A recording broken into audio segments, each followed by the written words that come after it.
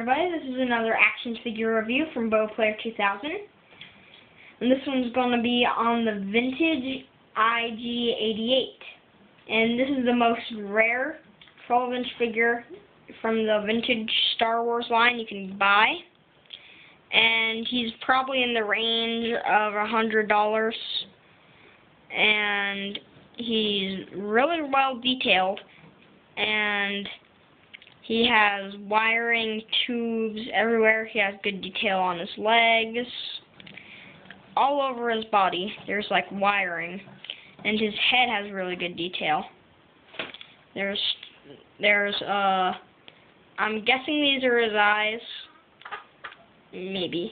And his head is cylinder shaped, and that's pretty much it about him. And I also have the vintage Boba Fett, which is not the little one, but the big one, which is also the second most rare.